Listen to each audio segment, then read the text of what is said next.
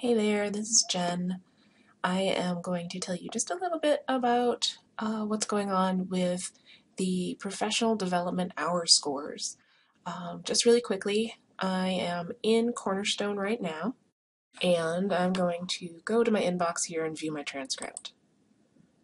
So a couple of things once you're in your transcript. First of all, the default here is active.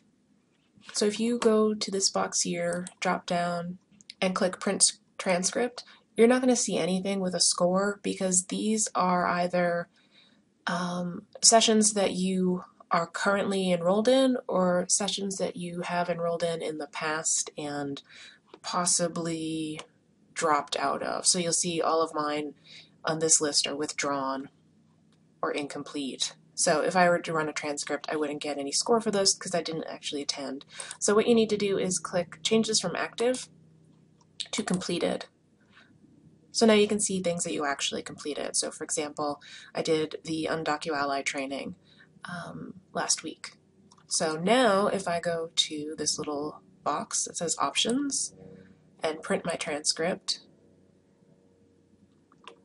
you'll see I have my PD hour score of 90. So it was 90 minutes, an hour and a half out of the way. This one down here says 0 because that is last semester, so it doesn't count.